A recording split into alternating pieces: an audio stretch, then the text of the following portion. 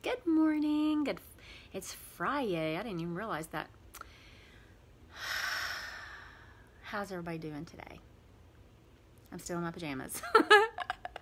But today's the last day. Tomorrow I'll be in my my yoga pants because I'll start my exercise routine back tomorrow. But today I'm in my pajamas and I've been thinking, and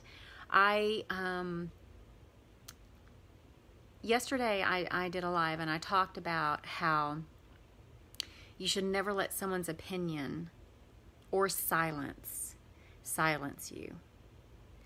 And I want to take it a step further because I have a lot of friends. Hey, Cindy. I have a lot of friends who are entrepreneurs, whether it is in network marketing or whether it is on their own, like my friend Cindy here. She is her own entrepreneur. She has her own business. She started that business, and she is the CEO of her life, as we all are the CEOs of our lives. And I say to a lot of people, because I do have women who want to join my team, and I have women who have joined my team, and the one fear they have is, and this is the truth, what are my friends going to think? What's my family going to say? What if people laugh at me? What if people think it's stupid? And I think that's one thing that holds people back from really truly following their dreams. So let me just pose this question to you. What would you do if someone came up to your child and said to your child, "That's a stupid dream"?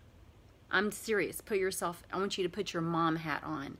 And I want to know what you would do if someone came up to your kid and had the nerve to say to your kid, you're never going to be a famous ballerina.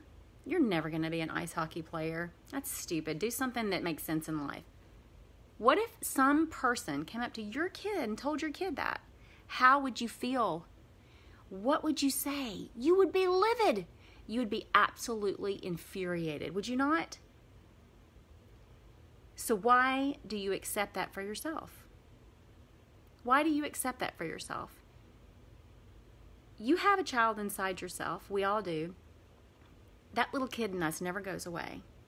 So why is it that we're willing to listen to that crap that people think they have the right to say to us if we wouldn't accept it for our children, for our innocent children who have dreams and big, huge dreams and desires? You shouldn't. And none of us should. And I don't understand it because I would never tell somebody that. I would never. Who am I to tell somebody that they are not deserving to follow their dreams? Who is anybody to do that? Nobody has that right. This is when someone doesn't know how to stay in their own lane. This is when someone isn't satisfied and happy in their lives that they've got to go bring another person down. So if it's not okay for your kid, it's not okay for you. And what I mean when I say, because listen, I've been an entrepreneur with Lime Life for almost 3 years. And I have a lot of my family and friends who back me up and support me.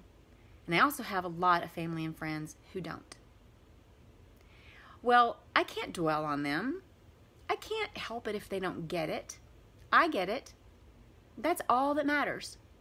All that matters is that you believe in yourself, you get it, and you know that it's a good thing for you and your family. And you have to put your blinders on and stay in your lane and forget these other people and their opinions. Just let it go over your head. I always tell my team to wear your coat of armor. I actually haven't said that in a while. And when someone says something like that to you, just let it ping off of your armor. Ping, ping, ping, ping, ping. Forget it. Because their opinion of you and their silence doesn't change your path unless you let it. So don't let it change your path. If you want to be a Lime Life beauty guide, or you want to start your own entrepreneurial business, or if whatever that dream may be, it's yours and it's not theirs to take from you. So when someone is silent, and doesn't encourage you and uplift you, girlfriend, that ain't your circle of friends. Don't allow that silence to silence you and to derail you from something you know could be good for you and your family. Have a happy Friday.